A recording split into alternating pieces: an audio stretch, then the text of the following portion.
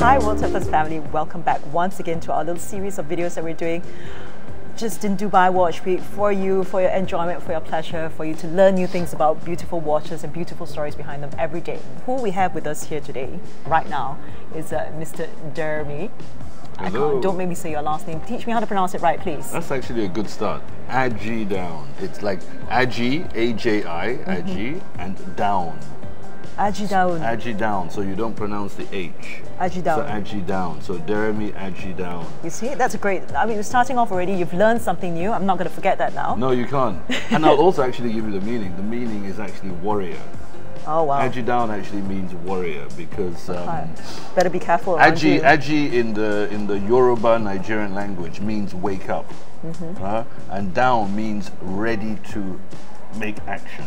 Oh, so in the ancestral days, when the villages, the tribal villages, were getting attacked, it was my family that were waking up first and leading the line.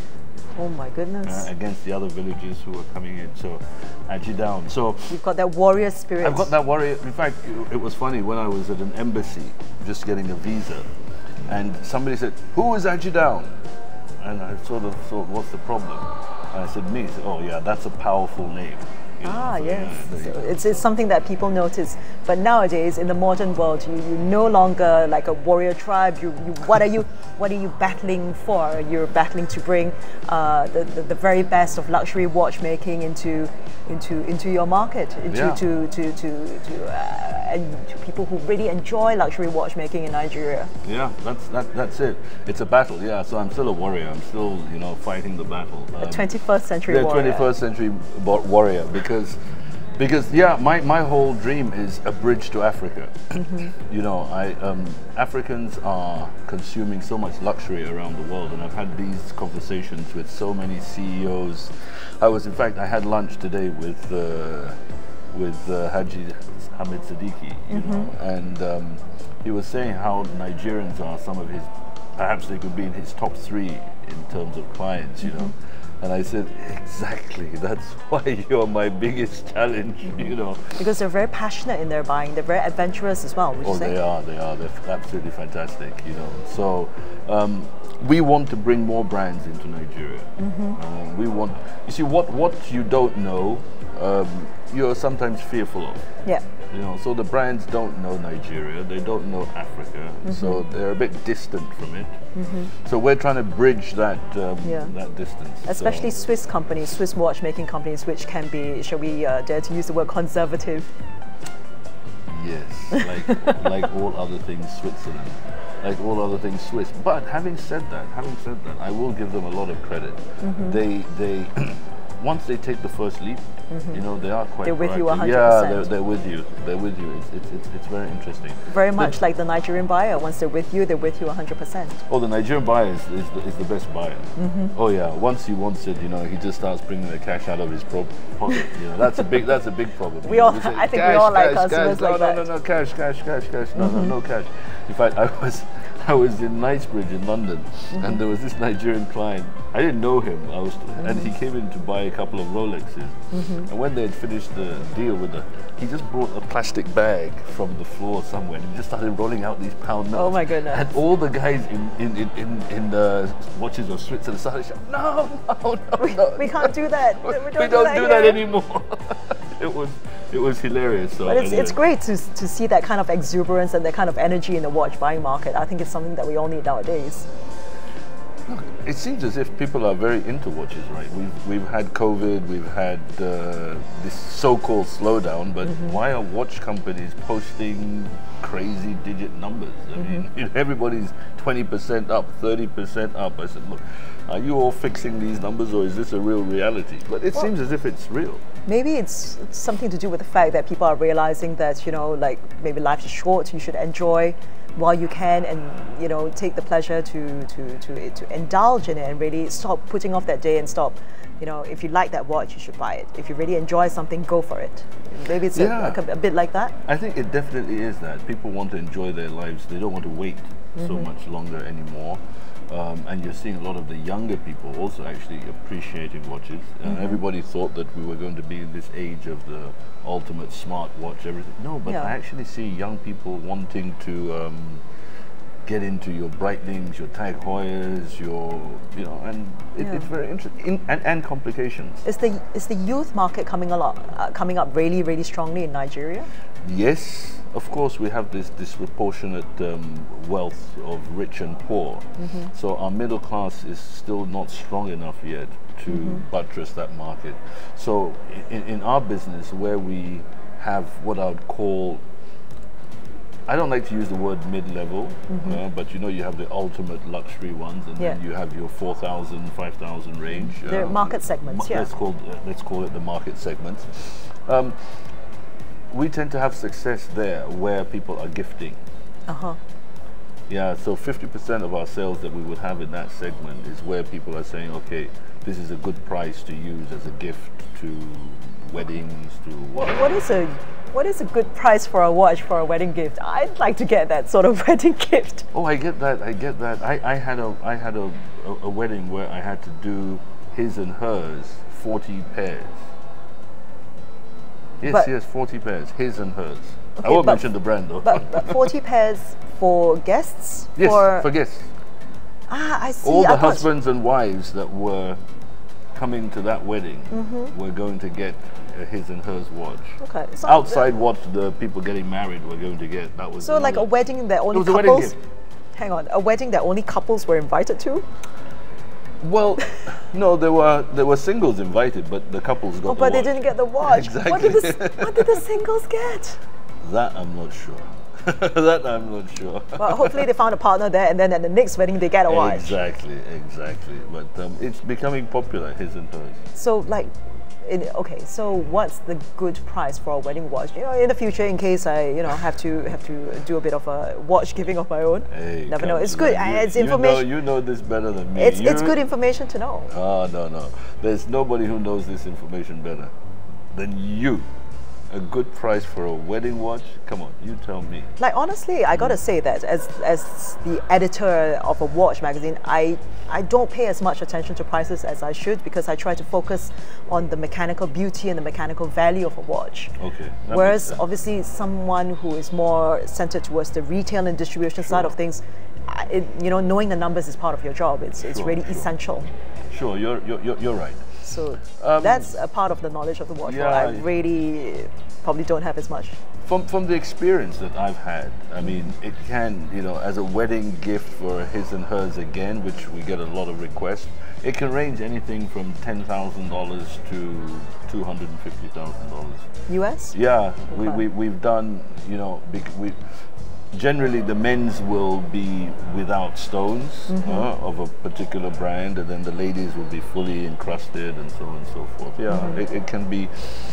We've been very successful with few of the Louis Vuitton brands because they seem to be great brand names, very recognizable. Oh yes, and with a good price point. So those have been. They really offer good value. Yeah, they really. Okay, that's the best word. Yeah. So we've been successful with that. You're not just active in Nigeria as well. I mean, your distribution side of activities brings you also to Ghana, I believe. Yes, it does. Is that a comparable market? Do things really work in kind of the same way? Are they very different from country to country, even if they're quite close? Very different, very different. It's like, would we say Switzerland or Geneva is similar to Paris? No. And that's how you would compare Lagos or Abuja to Accra. Number one, it's a completely different size point. I mean, Accra is, please, all the people in Ghana, you forgive me. This is with no insult to Ghana, but it's one state of Nigeria. But they are great people. They're not as boisterous as Nigerians. They're a bit more low-key. Yeah, they're not as spontaneous as Nigerians. They think through what they're doing. They think through what they're saying. A Nigerian doesn't think through what he's saying. You could say that a Ghanaian is the wise Nigerian. No, I can't say that. I can't say that. But I just say they think through what they're saying. A Nigerian just says whatever he wants to say. He's got no filter. That's good. Spontaneity is good, but also, you know, thinking about your words before you say them can also be a good that thing. spontaneity leads to the watch sale. That's where we were coming from, where we said that the Nigerian just comes, he sees, he doesn't even, you know, you're trying to tell him. It's very instinctive with him. But you're trying to tell him about the watch, and he's not even listening to you. He's just sort of picking the watch, looking, banging it on the table sometimes, making sure nothing falls apart. Okay, I like this one. Okay, how much? He just okay. He doesn't want the box. He doesn't want the warranty. He wants to take it and go. He just wants to. He just wants to go. Yeah. And then when he's going, he will ask you, "Oh, what's the name of this watch?" Oh, that's perfect. It's madness. I've seen this too many times. But that kind of tells me a lot about the brands that you do carry and that you do distribute, because they tend to be brands that appeal very immediately, instinctively. It's not something that you have to sit down and take the time to discover. They all have a very strong and immediate and direct appeal. It's like for example, one of the brands we were talking about earlier that we love very much at World Tempest, which is the Bethune. Great brand. The Bethune is a brand with the kind of designs, even though mechanically they are superb, they are exceptional, they are such beautiful movements within, but very much, I mean, very often it's their designs that really grab the eye first of all. And then when you learn more about it, then you get rewarded with all this knowledge and appreciation of fine watchmaking, of how many hours it takes to, you know, assemble a watch, you know, how much expertise and innovation creation goes into it. But of course, that sort of really avant-garde kind of design really catches the eye right away. And is the Bethune something that Nigerian customers are really sort of pushing for? Are they more and more starting to appreciate this brand, which is getting more and more of a high profile in the world, I would say? Oh, definitely. Absolutely, definitely. And you've said it. Traditionally, it's been the obvious brands. We won't mention those ultra obvious brands that everybody wants to pick up as if they're buying oranges. But the independents, starting with the Bethune, yes, they're beginning to appreciate. It's a smaller group of collectors, of course. Yes. I have several clients who already own Bethune, so they know it, and so they're always looking forward to new Bethunes coming out. They're very loyal. They like the brand. They follow the brand. They understand. Once you've owned the Bethune, one, you always want to wear it. That's true. Because it is such a comfortable watch. Have you taken many of them to the Bethune manufacturer in Saint-Croix? Unfortunately not. Unfortunately not. You know, in Nigeria we always have this issue, as you will know from trying to always get me on the interviews. Sometimes we're not that well scheduled. Sometimes we're not that well scheduled, so we have. That's why they need so many watches to keep them on time. We have these VIPs that you make all the appointments. Even the private jet is sitting there waiting to take them, and suddenly his secretary is phoning that Alaji has flown somewhere else. You know, and you just spoke to him half an hour ago. I mean, it drives you. I've had a team of 12 people going for a talk to Switzerland on a private jet, and out of 12, 4 showed up. Oh yeah, because the CEO had gone somewhere, or somebody had come from OPEC to see the guy. He's got to see the president. He's got to, so it's always very. So that's why you do what you do as a retailer and distributor. If you can't bring them to the Bethune, you got to bring the Bethune to them. I've got to bring the Bethune to them. So I've always encouraged my guys, my friends. You know, the guys at the Bethune are fantastic people. They are. Jörg is actually like a kid brother to me. They're such an amazing team. I've known him for such a long time, and I've known him for such a long time. We have a lot of fun together, and Pierre is. We all know Pierre in the industry. He's a maverick. You know, he's done so much, and he's done such a great job not reviving, because I don't think the Bethune needed reviving. Yeah. But he's given it a fresh impetus that has literally made it the leading independent brand in the world. Speaking of leading brands in the world that are, recognized by consumers and within the industry as well, because we know that the Bethune has recently received a number of industry accolades, such as the Grand Prix d'Horlogerie de Genève, which we saw you there. I voted for. Vote's a secret, Jeremy. We're not going to say that. Sorry. We'll cut that out. It's fine. No, we won't. Well, is it secret after it's done? Here's the thing. Do you think this sort of thing really matters to Nigerian customers? It's something that, this is an award-winning brand, and this is increases the value of the brand and the watch in my eyes. I'm very proud to be wearing this watch because it won an award. That's a very good question, because this is my 2022 project. We're getting a sneak peek, guys, Yeah, of the future. this is my 2022 project, because I want to work very strongly with GPHG. I think we want to bring them into Nigeria to have a few exhibitions. Amazing.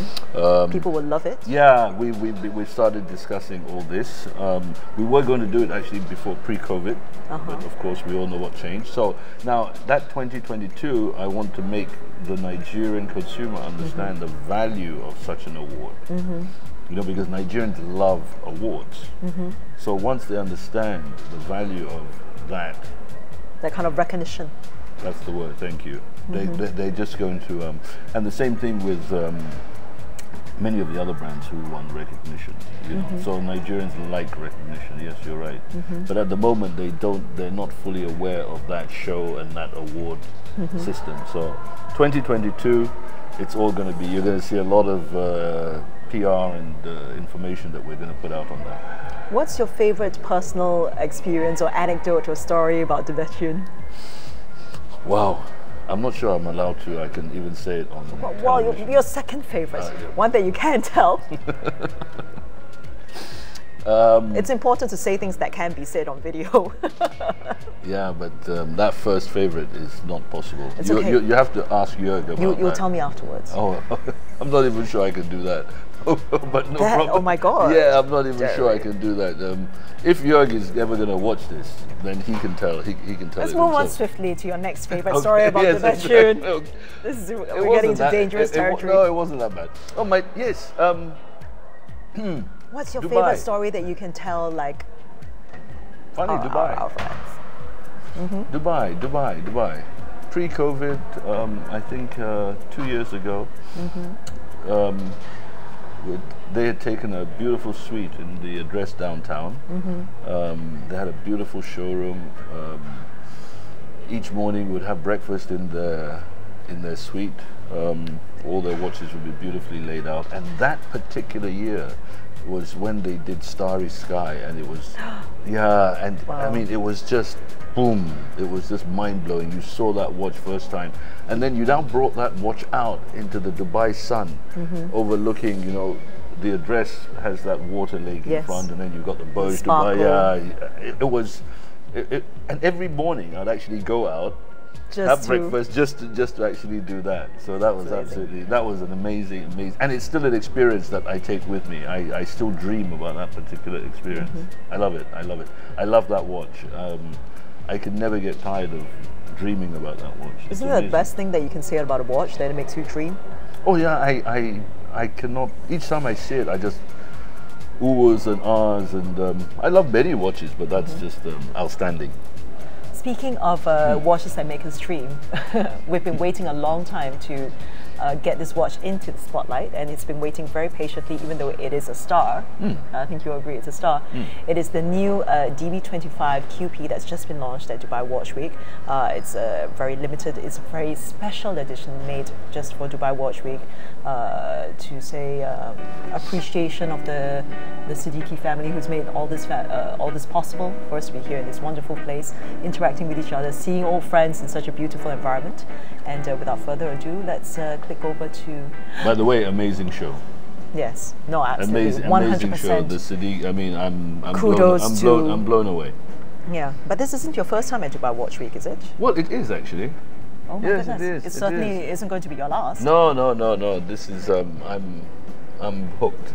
So I'm just giving you a little peek at the new DB25 perpetual calendar, the new DB25 QP, as it's going to be known from now, because as you guys do know, the Bethune, they have had perpetual calendars before. Those who are familiar with the brand will know, absolutely, will find this absolutely familiar.